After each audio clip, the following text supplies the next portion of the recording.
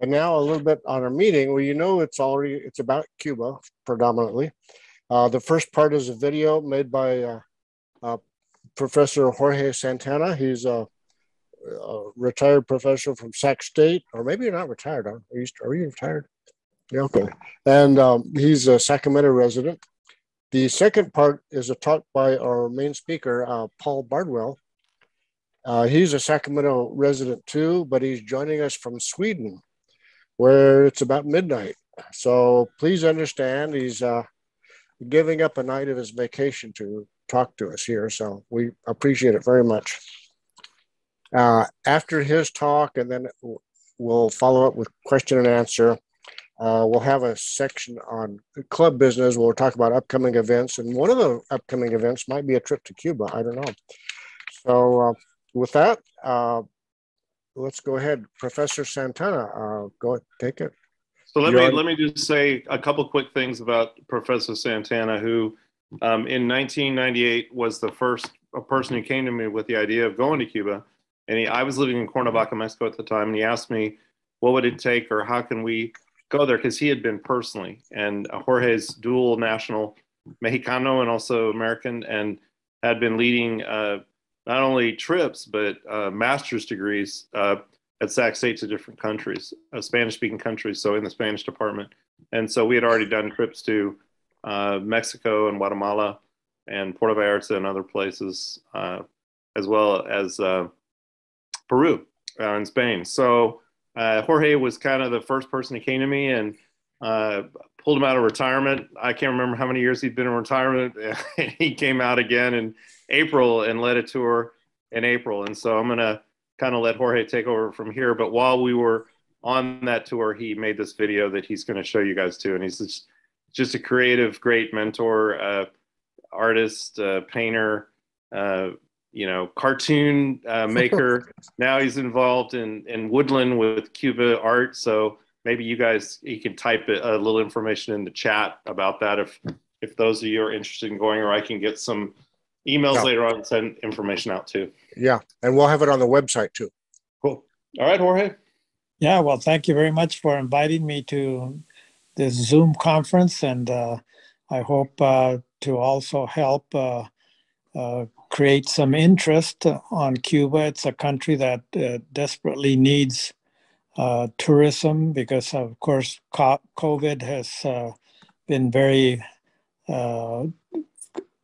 it has affected Cuba quite a bit. And I sensed on my last visit in April that the people are somewhat desperate because of the food shortages. And so that's one of the things that I think eventually has to be improved. But I try to capture some ideas of Cuba in my YouTube video. And if you have any questions after you view it, I'll be more than glad to answer. And I'm sure Paul can also provide information. So it's a country that really needs our help. And sounds like your group is a world traveler group. So on with the film, and I'll be glad.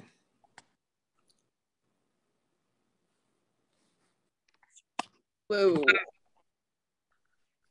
Whoa, just hold on a minute. Something went funny here. Okay, now let's do share. Video. Plans here. There we go. There we go.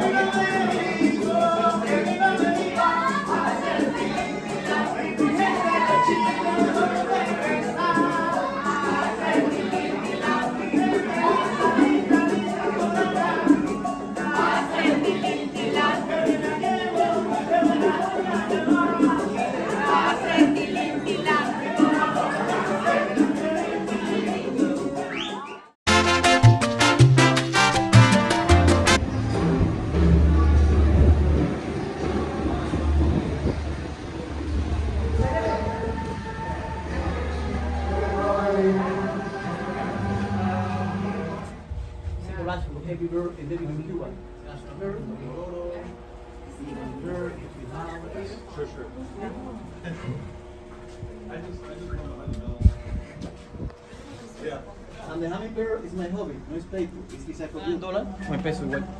Okay, but like it says here, like 10. 1 for 5, 3 for 12, and the other. And that's dollars, right? Postcard 1 for 4, 3 for 10. This guy makes it.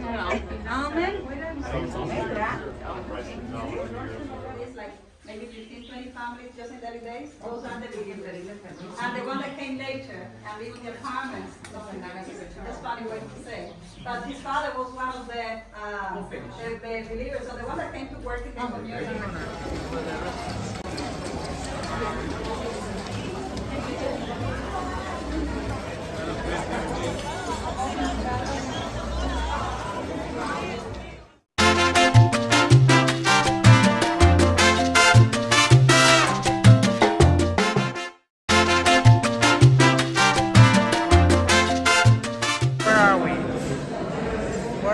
En Cuba, Havana, Cuba, el restaurante Quiero.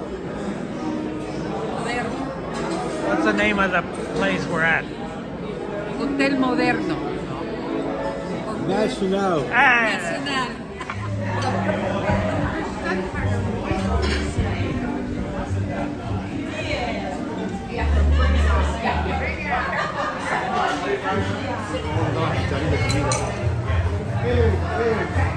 La quiero. No sé, ¿tiene que ponerla ahí?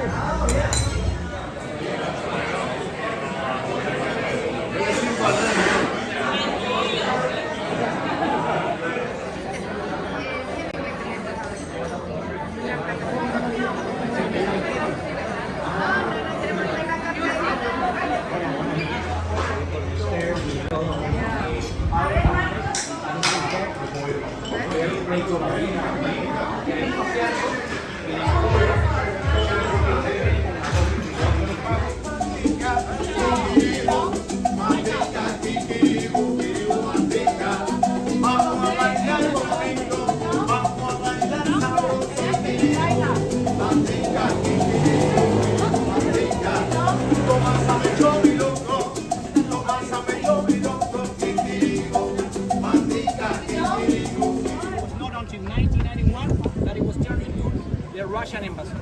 It is the biggest embassy in the country and also in this area. More than 200 square meters around the embassy. Un poco más. Un poco más. Un poquito más. Un poquito más. Versatile in the sense that you can have it either straight, like you're about to, that's how we keep it straight.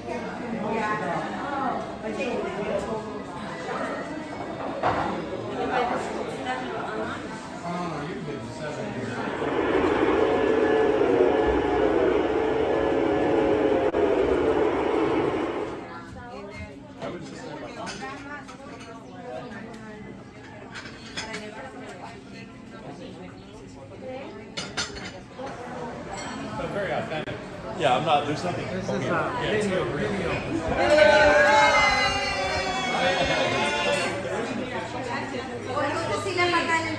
No, ese es Osmi.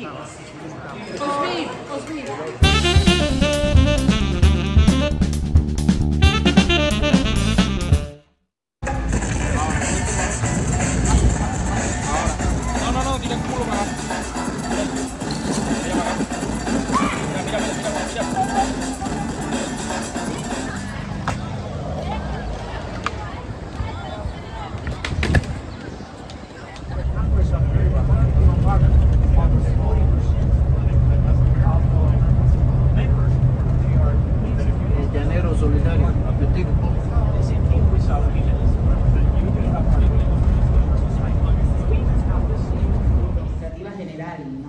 Right now, I'm the person in charge of the general management of the center, in general terms. Develop some degree of interest because they are advancing in their, their Silk Road initiative, the road and the belt. Hey.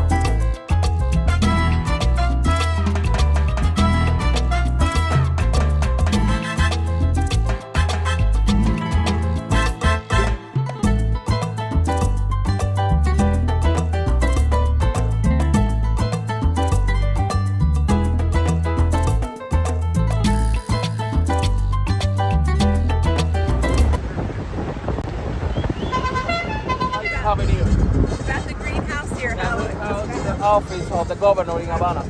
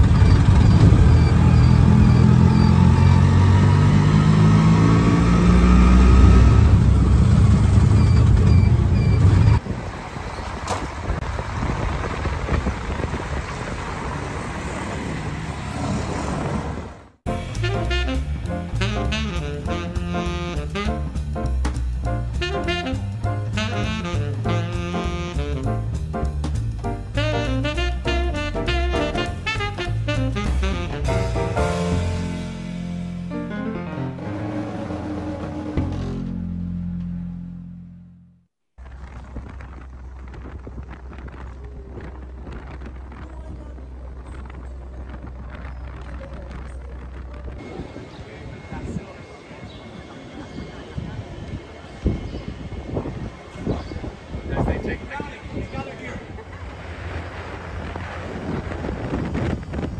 building. This is office of security of government. That's military area.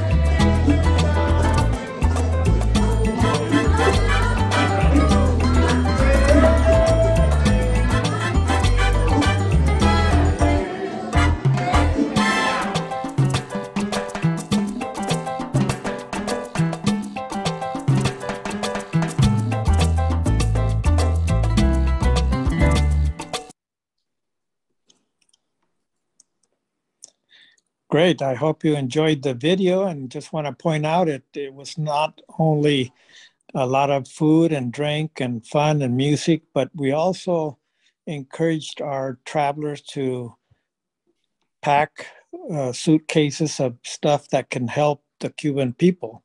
We did go to a beauty salon school that was very grateful for all the articles that were given to this salon or beauty school.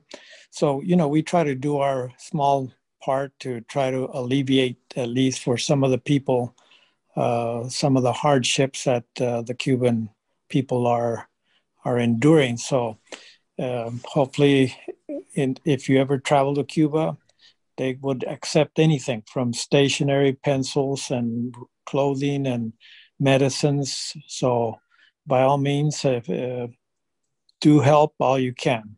And I'm open for any questions, or if you have no questions, then we'll continue with Paul or whomever wants to speak. Okay. I think, Jorge, we're going to go through a little bit and at the end questions, just so sure. Kind of keep it a little bit tight. Sure. Anyway, I'm going to talk briefly about a little bit of the history of Cuba, because as the political parties gain power, it changes. So in general, the Democrats open up Cuba, and in general, the Republicans shut it down. And so I'll start and go briefly with Clinton from 1993 to 2001 as a modern day president. You know, he kind of started the whole people-to-people travel, which had been a huge conflict over the years, the last 20 years of yes, no, yes, no. So Clinton started it, and it was basically to try to get Americans to travel to Cuba legally, this exception called people to people, where you could talk to Cubans, meet with Cubans, help Cubans, support Cubans. That was the idea. It's never been open just for tourism. So you have to fit within these categories. The main categories are religion, support the Cuban people, people to people, could be journalistic activities. There's a lot of other ones that don't really affect us because they're not going to affect you unless you're, you know, in government. But those are the main ones that people travel under. And then from 2001 to 2008, you know, Baby Bush basically shut down Cuba more than any other president did. Even for universities, which is another exception to travel to Cuba, he made it that the minimum stay in Cuba was 10 weeks. And I was bringing a lot of universities at that time. And the only school, 98% of the universities quit going. UC Davis did go. I actually took UC Davis in that period of time. And there was only 11 students that went, but they went for 10 weeks. So being in Cuba for 10 weeks is not an easy task. So just limited supplies of everything. And that really cut out the university travel. However, what Bush did is he opened it up religious purposes. So his whole thought was, let's build churches in Cuba and change Cuba that way. And then the Cubans reacted by, no, you have to have a religious purpose permission to come in and do this. So there's always this tit for tat thing going on. I ended up for a while, for about a 2 or 3 year period, Sonoma State was one of these schools where I knew the professor really well. I said, okay, it's gonna look religious, but it's really a university program. And so I kind of gave everybody what they wanted. And we were able to travel to Cuba for a week with universities. And, our government didn't really know. And when we got to Cuba, we weren't meddling with their religious activities. We were just working with NGOs. So at the heart, it's kind of what they wanted to do. Then from 2009 to 2017 was probably the wealthiest period of time of travel to Cuba under Obama. He expanded people to make it for individuals. So you didn't have to be in a group. You could individually go to Cuba, get an affidavit in Miami or Fort Lauderdale, sign that affidavit saying that you were going to meet Cuban people, to talk with them, and you had to kind of document a little bit what you were doing, but that was the most open it ever was. And during that time, that's when Cuba started opening up more too. They were allowing more businesses. So Raul took over probably around 2011, Raul Castro from Fidel, and he opened up over 200 activities where Cubans could actually have their own little businesses and do things. So anything from a hairstylist to painting nails to having a restaurant to having a bed and breakfast, all these activities were open. And he was more liberal than his big brother Fidel. And then he also then allowed people to sell cars because, everyone's like, the Cubans, they just love American cars. And the fact of the matter is, it was the only car you could own. Okay, so if you owned a car before 1960 and it was your car, you got to keep it. And on the license plates, it says particular, which means it's personally owned. And you could give that to your son or daughter or nephew, but you couldn't sell it.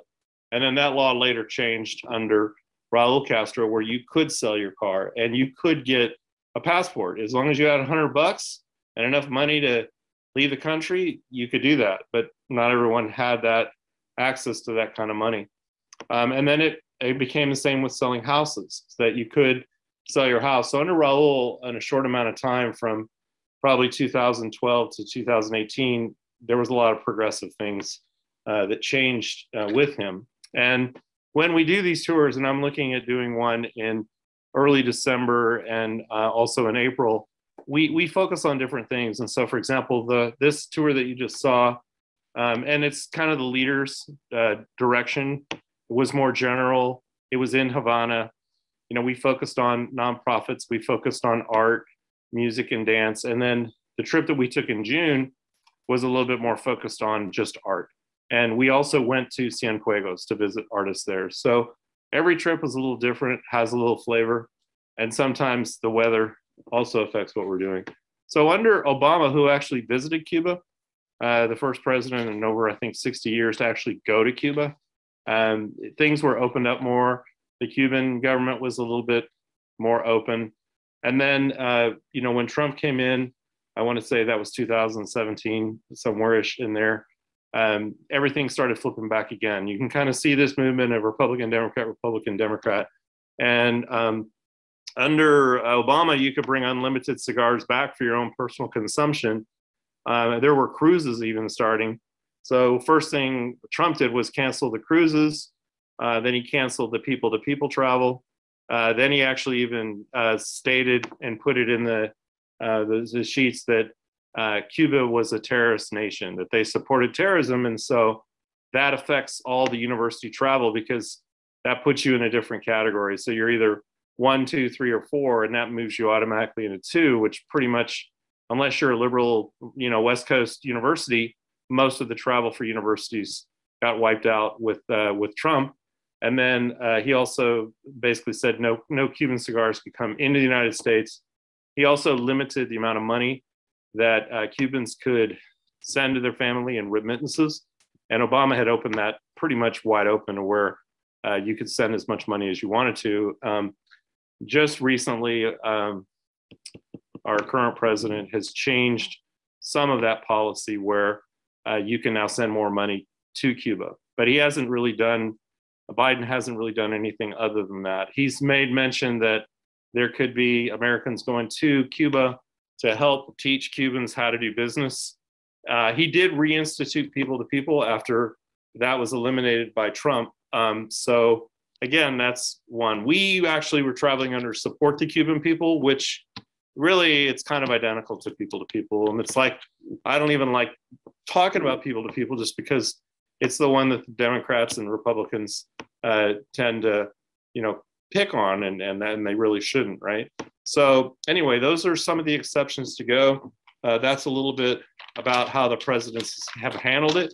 I'll talk a little bit about Cuba today, which is pretty important. And at the beginning on the talk, when we were all coming on, people were asking me about, how things have changed. And, the more Cuba changes, the more it stays the same. So as things unravel, right now, what's going on, though, unfortunately, is we're going through one of these peak periods of suppression where last summer about this time, some of the Cubans got involved with kind of like an insurrection against the government, and the government came down pretty hard. So a lot of people were thrown in jail. Some of the jail terms were extremely large, like 5 to 20-year sentences in jail. Some people got beat up.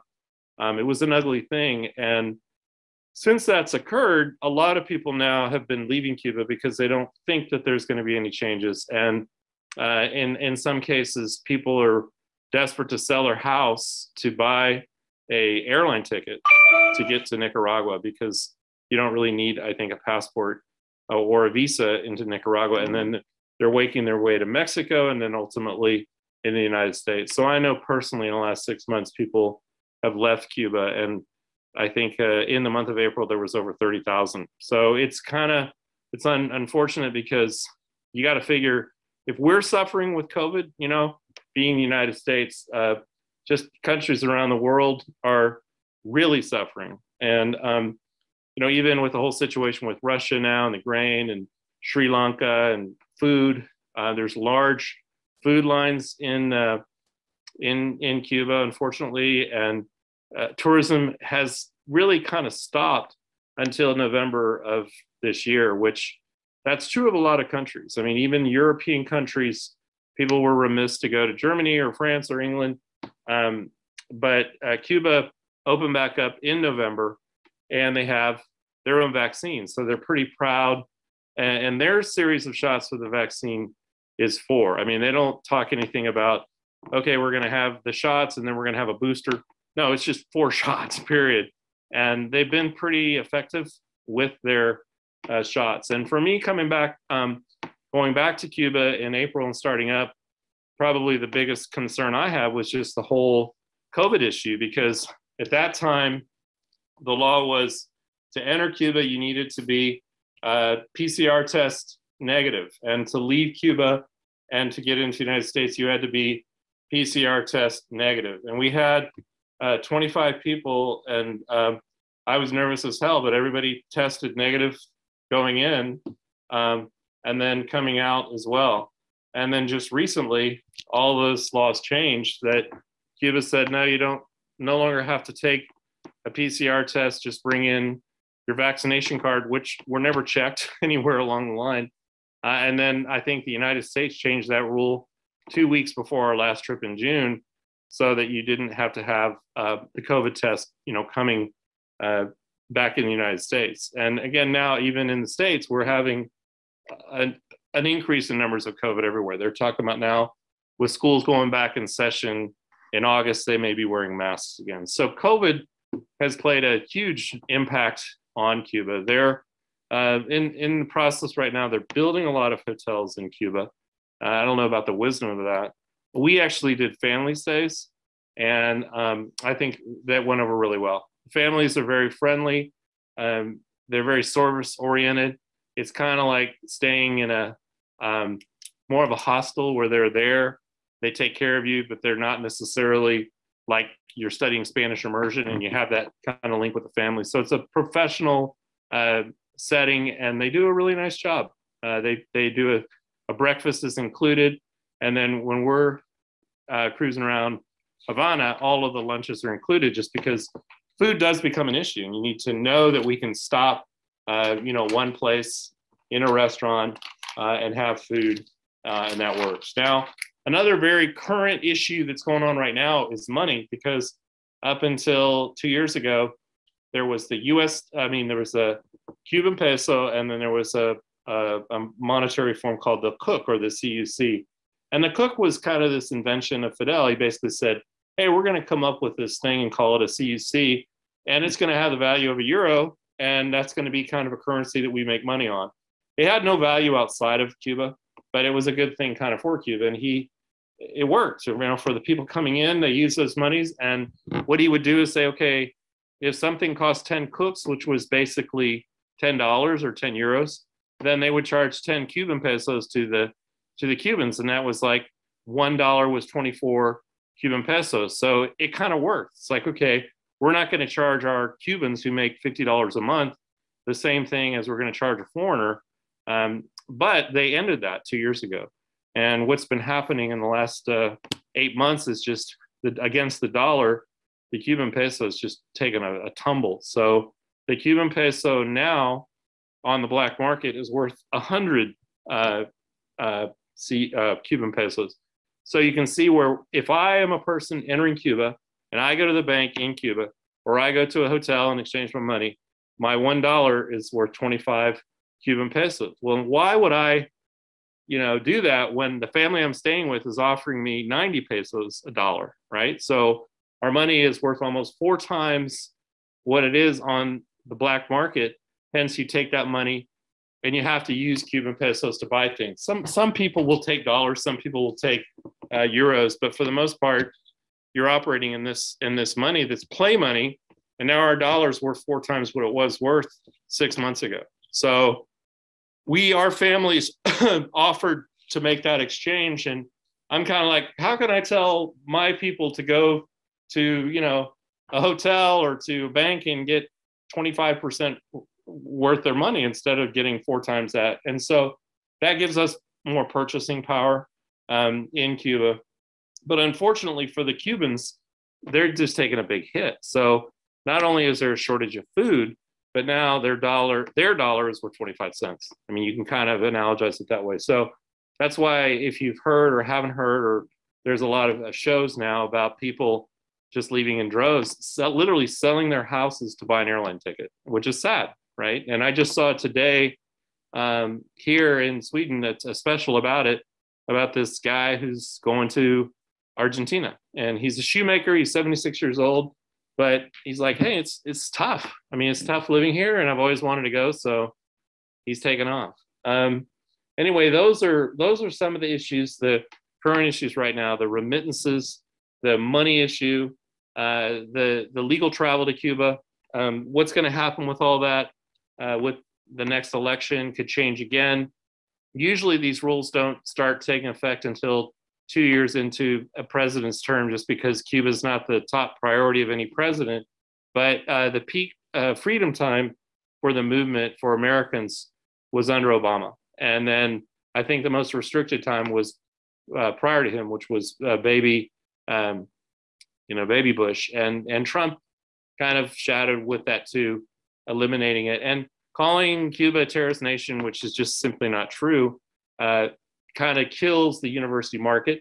And a lot of people, if they read and say, oh, well, our president says it's a terrorist nation, then so be it, and just cancel their plans to go to Cuba. So I've been on this roller coaster of watching Cuba. I guess for me, what keeps me going back is I have my entourage and my peeps that I want to keep them happy. I want to keep them moving and doing well. And it's my kind of extended family. I'm frustrated with the policies towards money, the way that they've taken it in the shorts with this devaluation, and it's made it harder for them to live. And, the result last year of the uprising, a lot of people were jailed with long sentences, and there's a big repression going on. So it's a tricky balance, but my philosophy for the last 27 years of doing this is I want to try to create a window so people can kind of see Cuba for itself. And maybe I distorted a little bit just because I want to be positive and I want to support the NGOs that are doing good things for families, whether it's like Jorge was saying, Arte Corte, where my friend there basically started, he started a school for people that could become barbers. And later on that expanded to bartending schools. And they also blend that in with art. They had one project in particular that they worked on for parents that had special needs children and they couldn't leave their house. So we were bringing supplies of fingernail polish and cuticle boards so that these mothers could do like a nail boutique in their house. Then another project is Muraleando, where they're painting murals. And I brought Jeannie Schultz there with Sonoma State, and she later asked me to bring her cartoonist down. And so we painted Snoopy in the walls of Muraleando, and that's a big, huge art project that supports that community with murals internationally. There's other projects around art. There's other projects around guitars. There's an orchestra of guitars of kids. There's 50 kids that play in an orchestra of guitars, which is pretty amazing to watch. And there's just this indomitable spirit of the Cubans. It's like, no matter how far you push them down, it's like they just get back up, and I admire and respect that. So I guess me being kind of an independent kind of guy and being autonomous, I respect that that's what Cuba tries to do. And they do have a good medical system that's free. They do have a good educational system that's free. In the neighborhoods where the people live, their doctor lives, their GP or general practitioner lives in the neighborhood. So you just walk down the street and you see your GP.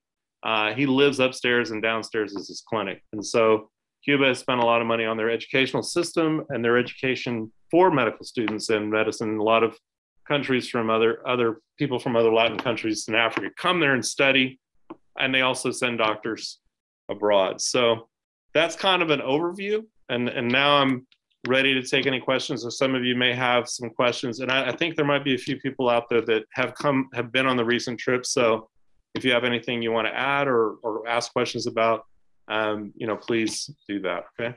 I see a hand raised. Let me see if I can. Susan? Yeah. Yes. Hello. Hi, Susan. Thank you for your presentation. Oh, you're welcome. Know what nonprofits you can particularly recommend? So in terms of if you were to go there, or what do you mean? Both. Both? I mean, the ones that I worked with, Muraleando, Arte Corte, La Guitarra, those are three of the solid ones that I've kind of worked with. They're hard to get to unless you're there, but these are people that I have direct contact with. And when I'm there and visiting them, I know the money is going in the right place. I see Brian with a hand up. Yes. Can you hear me? I can. Okay. I'm from the Friendship Force of Long Island. They recommended this presentation. Just wanted to give a shout out. Hello, Long Island. I think I'm the only one from the group on here, but needless to say, I'd like to visit Cuba. A friend of mine has gone many times. He says you can go online, buy a ticket to Havana. You get in, they ask you a few questions, not a big deal. I've spoken to people that say there are those 12 categories that you have to fit into, but that's not even such a big deal. You could go to say it's for medicinal or health reasons and go into a pharmacy and buy aspirin with a receipt. I know people in Cuba from Facebook. I've sent money to people with Cuba Max. Seems to be the only way you can send money is this Cuba Max.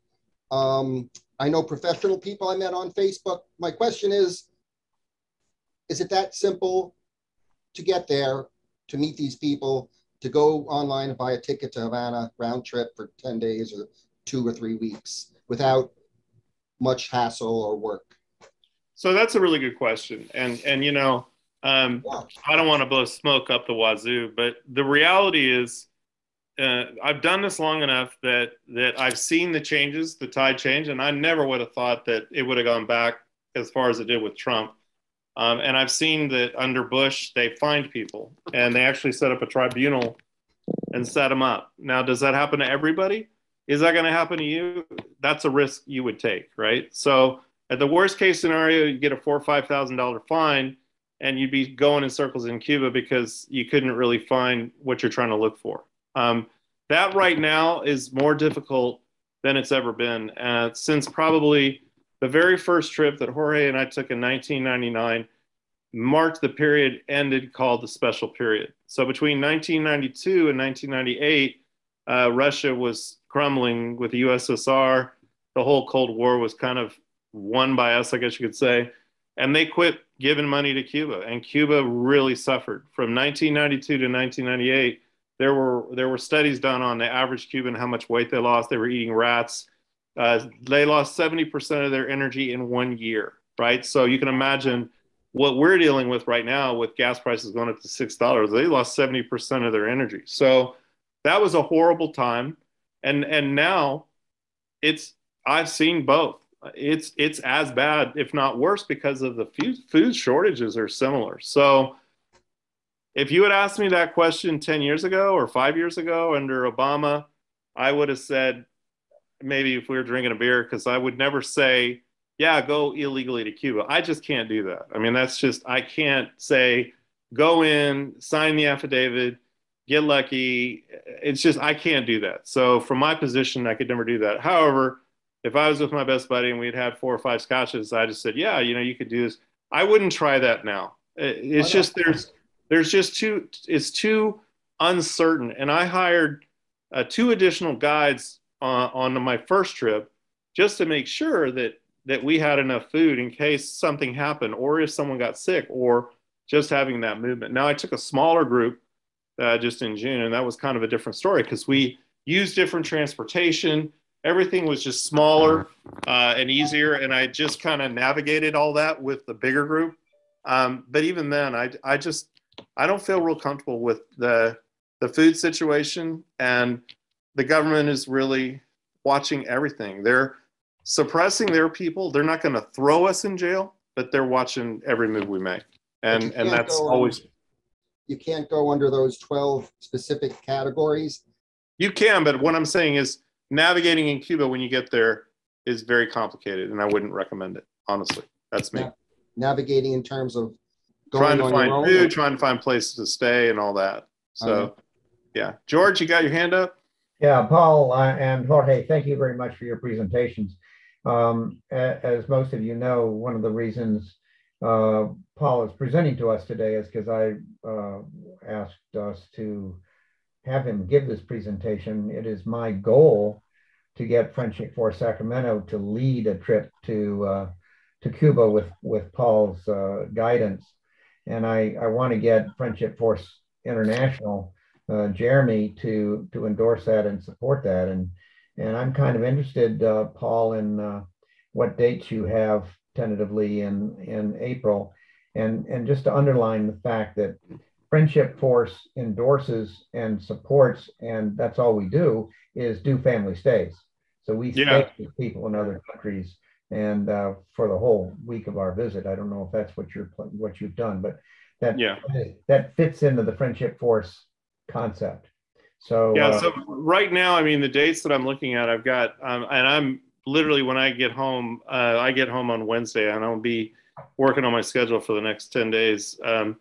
But tentatively, I'm looking at the first week in December and the first week in April as trip dates right now. And those I don't have like the exact day it starts and ends, but George, as soon as I get that, I'll be able to give that to you. And I have several people that kind of want to go in those timeframes.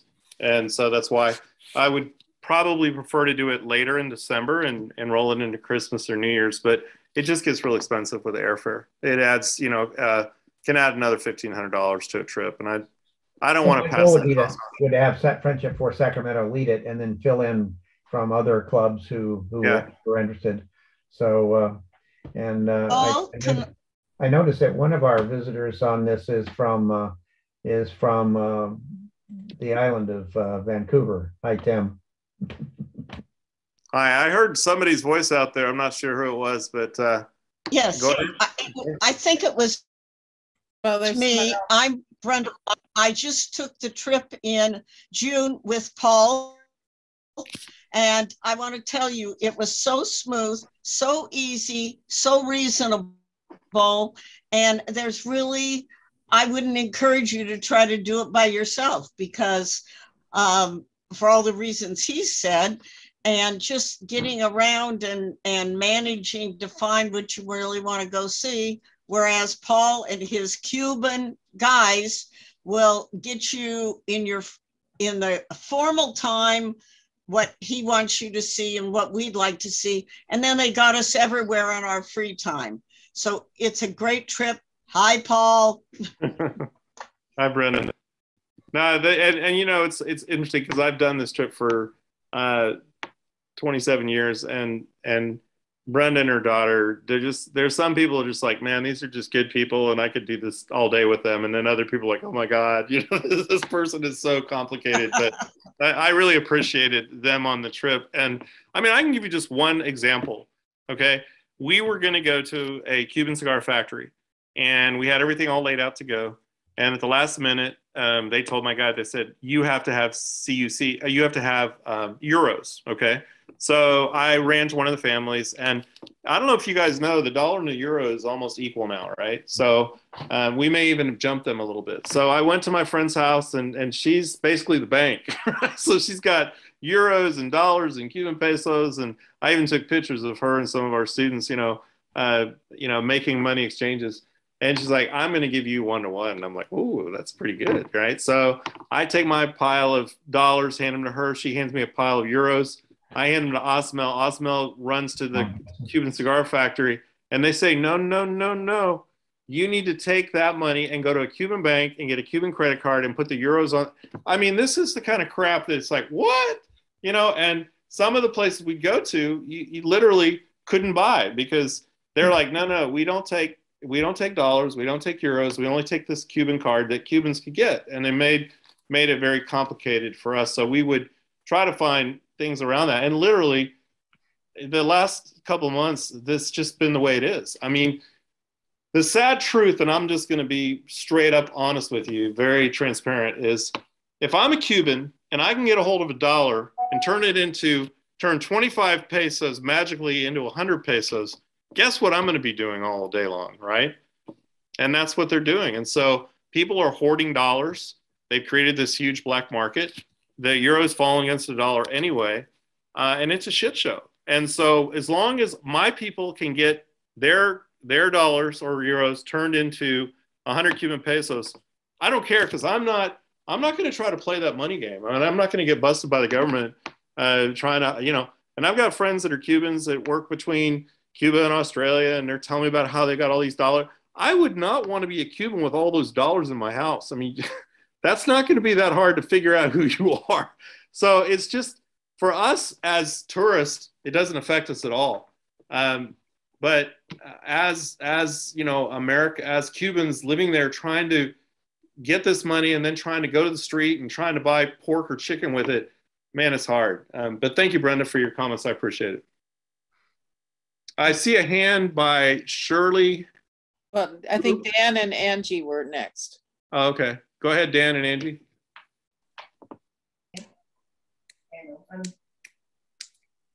Hi, Paul. Yeah, Hi. Great presentation. I appreciate it. Thank you. You were talking about politics strictly in terms of Democrats and Republicans in this country.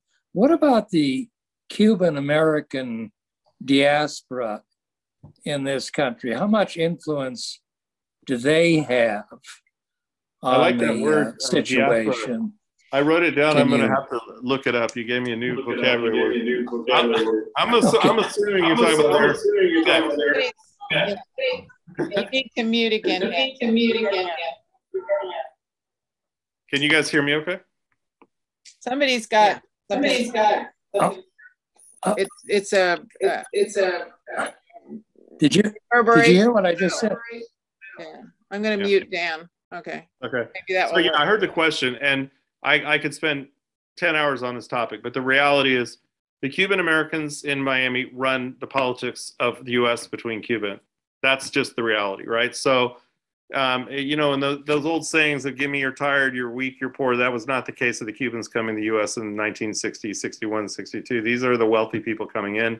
They pretty much control Florida. They control Miami, and there's over 2 million of them. And until it was 2017, I think, or 16, that Obama changed the wet foot, dry foot policy, which meant if you were a Cuban and you touched foot on soil in Florida or in the US, within a year, as long as you weren't, running around doing a bunch of illegal activities, you became a citizen, not a resident, not a green card, a citizen. So I know a lot of Cubans who, unlike Mexicans, are still waiting 20 years later for citizenship, But because of that, the Floridian Cubans have paved this road and just made it work really well. And they're still, I kept thinking to myself, I say, okay, well, they're now 90 and their kids are like 60 or 65 or 70, and they're still this force of, I think eventually that's going to disappear, but I would have thought by now it would be gone, but it's not. So, are the grandkids going to have that same feeling? I know that I took a group with Sonoma State University. The president was Cuban American, and his mother forbade him to go to Cuba. So here he is, 65 years old. He's a president of university. He would give the class on the Cuban reality. And he's like, all right, okay, Paul, take him to Cuba because I can't, mommy won't let me go. And he wouldn't go. That's even him being 65 to 70. The mom's like, no, you will not go to Cuba. They took our house, So that's the mentality that still controls the politics to this day and they can travel freely. Cubans born in Cuba, tied within, recent ancestry, they can go to Cuba freely. So it's them again for themselves saying, well, if we want to go, it's okay. Or we can go see mom or dad or uncle or cousin, and that's okay. Okay, Tim and Shirley. Thank you. Yeah. So in the video, I saw it seemed that most of the people weren't wearing masks. Very few people wearing masks. What is the COVID situation? What is the rate of COVID right now in the country? And what are the rules regarding wearing masks, et cetera? So that's a good question. That just changed. And I think within, Brenda, was that true? Like while we were there or like a couple days before, you no longer had to wear a mask in Cuba, okay? That's the reality as of today. The rules keep changing all the time, but they don't fear because 92% of their population, that figure I can give you, is vaccinated.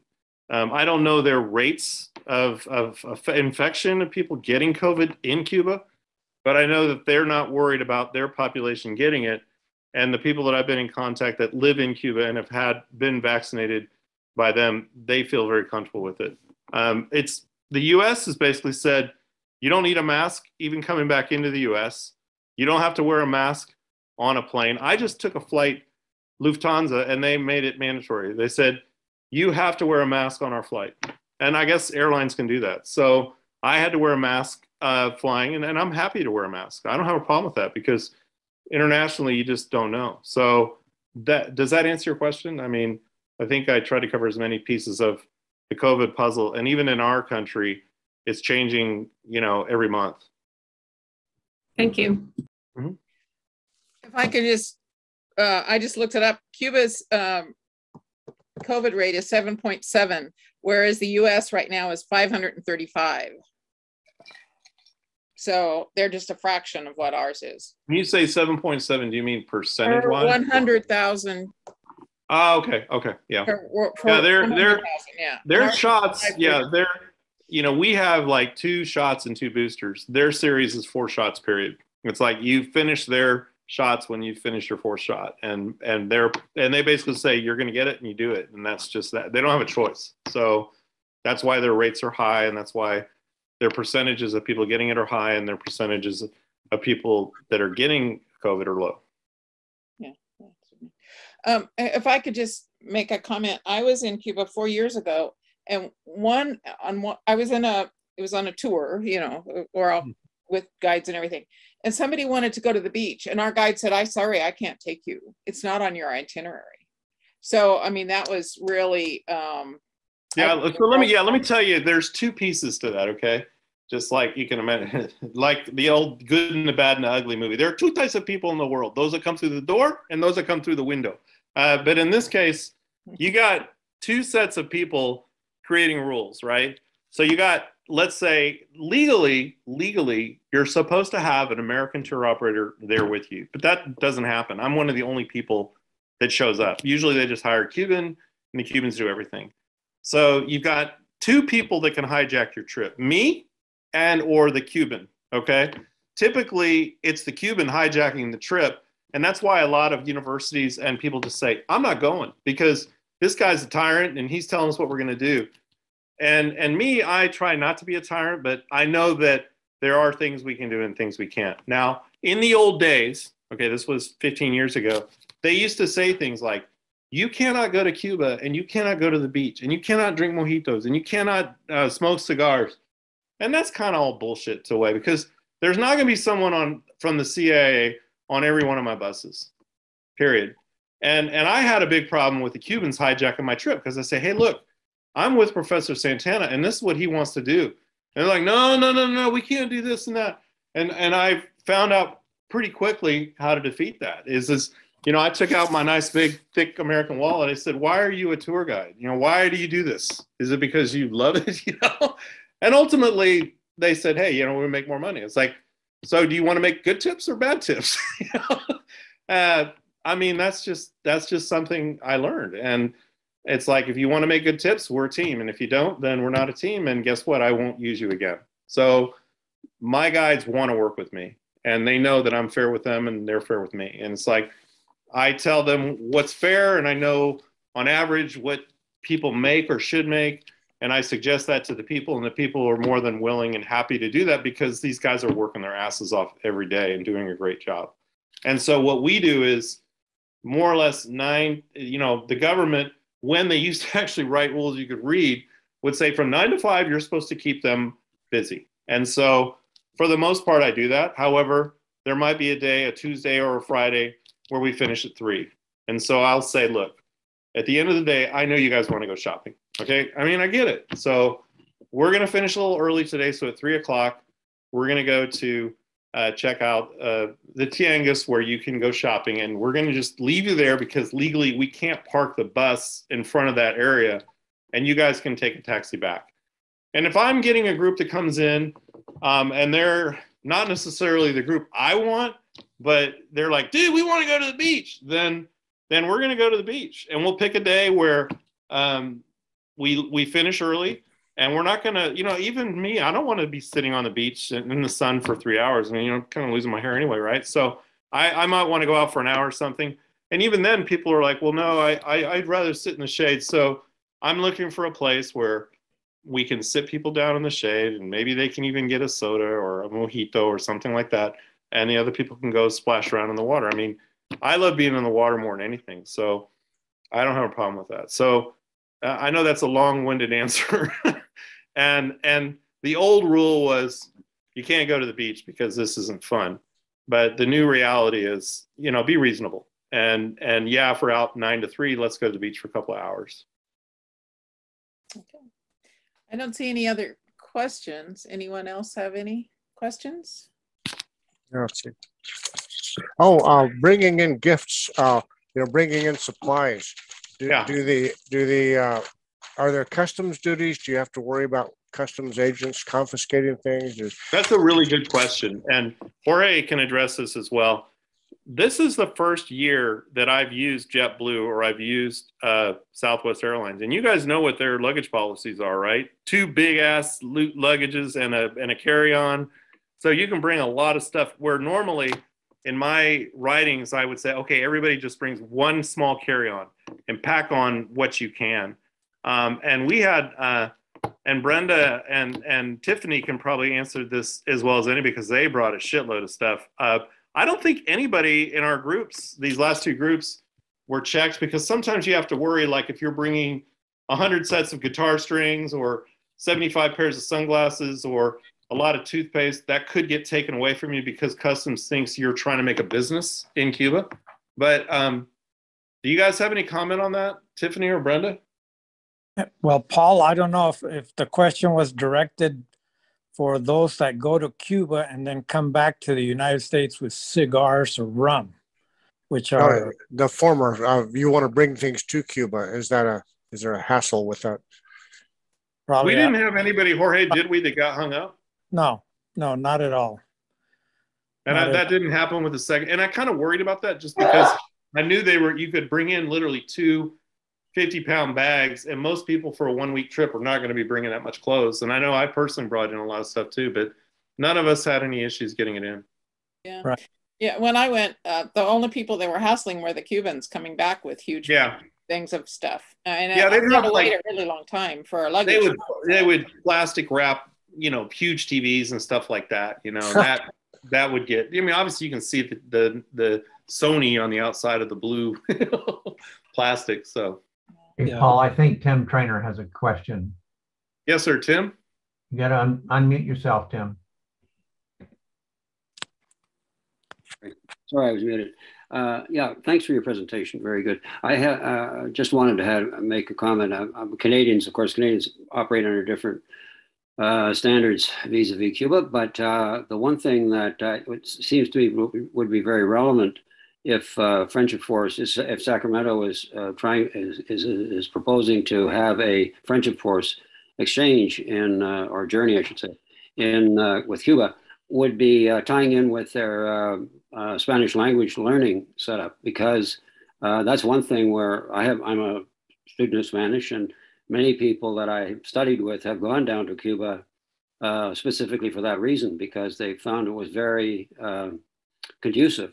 Because you're within a family, and they apparently have quite a good setup for that.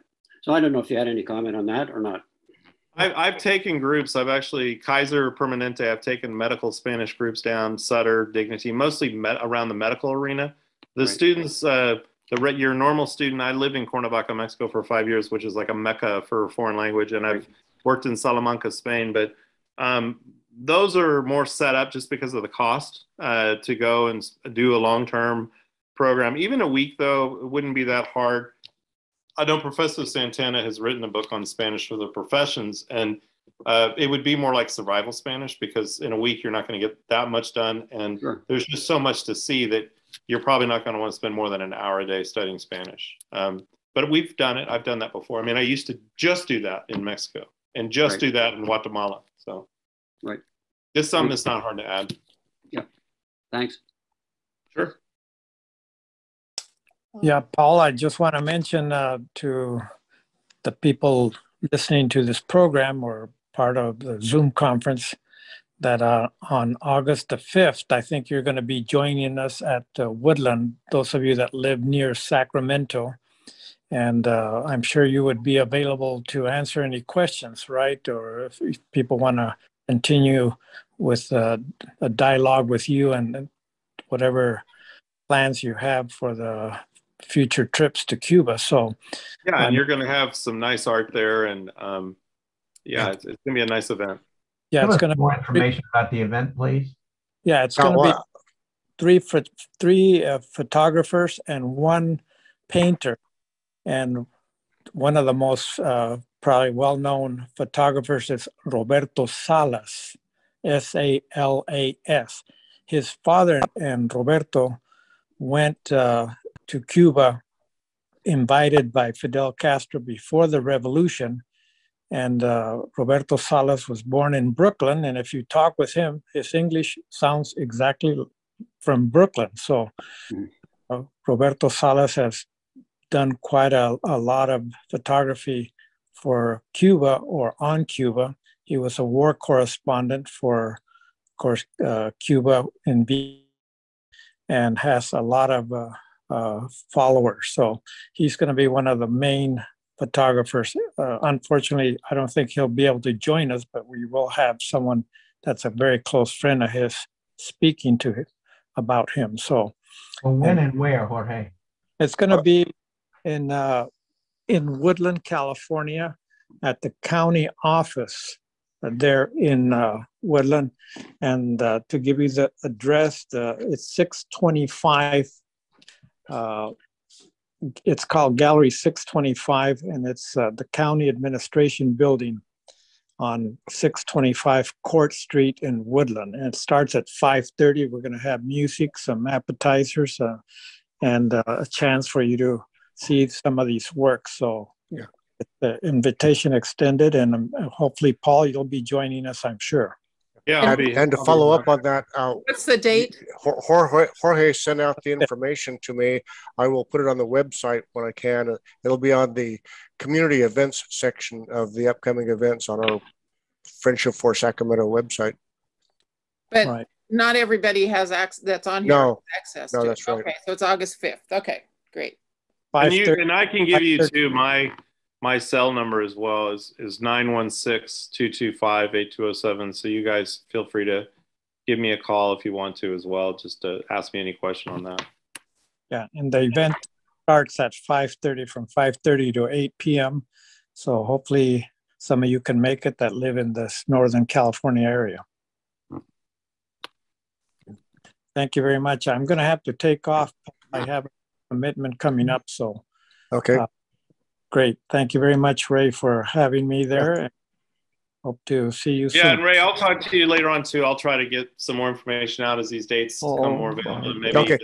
Okay, good. I thought since everybody's on right now and we're talking about it, you can share your reactions, and it might be interesting to take just a quick poll of everybody. You were mentioning the April 2023 as a tentative date. How many people are seriously interested in that? If you could go to the reactions button and put a thumbs up or something, or send a comment maybe. Oh, I got 1, 2, 3. I got 3 people have their hands up, and there were 6 people that had thumbs up. So yeah, I'll be working on some information, Ray, and get that out okay. To you and be talking to you about that, and even getting some ideas for some of the itinerary as well. Okay. Okay. All right. Excellent.